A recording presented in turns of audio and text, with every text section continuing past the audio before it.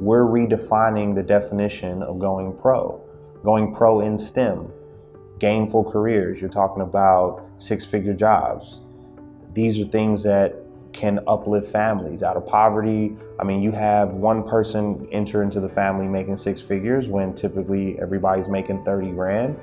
You literally are lifting your family out of that situation little by little, year after year. And you're also doing something that you, inside of an industry that you love. So it's real. You think it's just, oh my gosh, I got to get him off this game. But like football, you need this, right? So that was the original measure of success.